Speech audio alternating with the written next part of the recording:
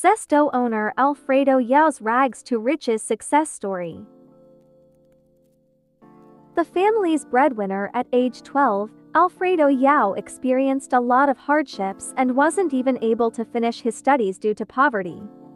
But he was able to overcome those many challenges, succeeding in life and building his own empire with Zest-O. He was just 12 years old when they lost their father.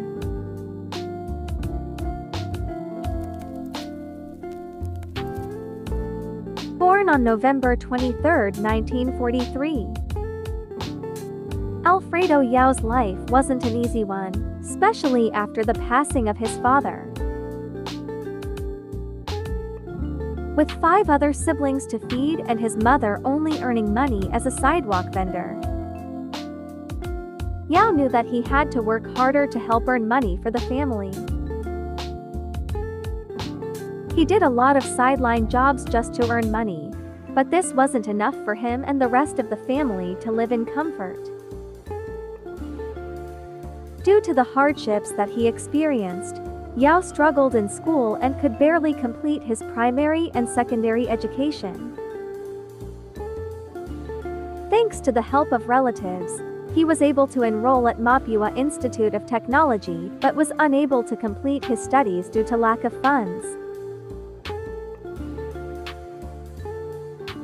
He got a job at a printing press, but he did not stop at being a worker.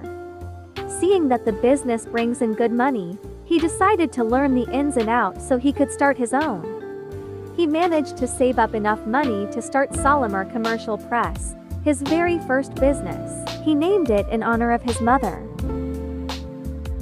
The business went so well that Yao got rich from it, yet he did not stop with the printing press business. While in Europe in 1979 to visit various business exhibits, he saw the newly invented doypaks. Seeing that this would be quite useful for businesses because the package is sealed but stands upright, he brought the technology to the Philippines. But not too many businesses were thrilled with the idea. Only juice manufacturing companies were willing to try the new packs. He did not feel discouraged though. Instead, he decided to concoct his own juice drink to make use of these doypaks. From his kitchen, he created the first orange drink for Zest-O in 1980. The first batch got sold out so quickly and Yao would soon find fortune in the juice drink. From the orange variant, Zest-O currently offers many different flavors. The juice packs come in the original doypaks and also in other variations.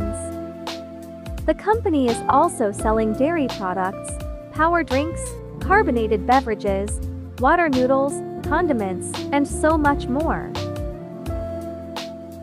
The Zest-O juice packs continue to dominate in this segment and is estimated to hold 80% of the juice market in the Philippines. Thanks for watching and please don't forget to subscribe and click on the notification bell for updated videos.